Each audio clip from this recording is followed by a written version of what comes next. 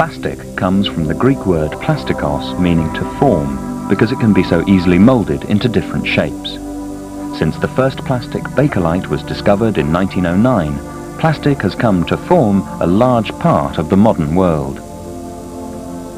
To make this fish, liquid polythene was heated to about 200 degrees centigrade and poured into a mould.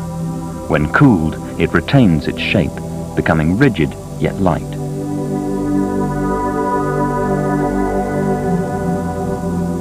As we move towards an air bubble at 150 times magnification, we discover a strange pattern of concentric circles.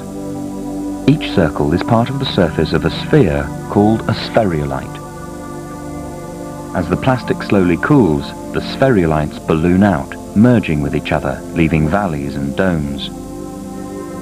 This cohesive structure means plastic is strong and immune to corrosion. Its appeal is also that it's cheap to manufacture, and its raw elements, coal, cellulose and petroleum, are widely available.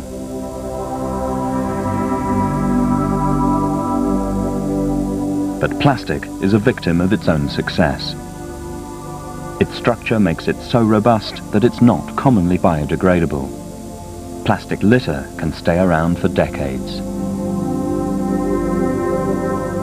To know more about plastic, we must look further into these long chains of polythene molecules that busily overlap each other.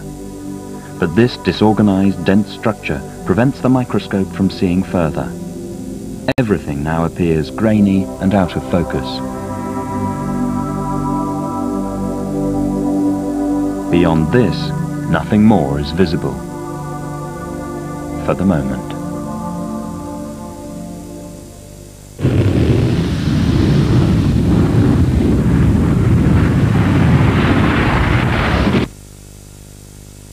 Tomorrow at the same time, get the inside view of wood.